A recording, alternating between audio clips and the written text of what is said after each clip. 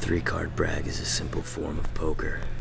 You're dealt only 3 cards, and these you can't change. If you don't look at your cards, you're a blind man, and you only put in half the stake. 3 of any kind is the highest you can get. The odds?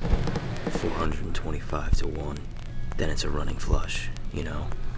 Well, the same suit running in order, then a straight, then a flush, then a pair. And finally, whatever the highest card you're holding, there's some telltale signs that are valuable. I'm not gonna tell you them, because it took me long enough to learn them. These I can only help a player, not make one. So you wanna play?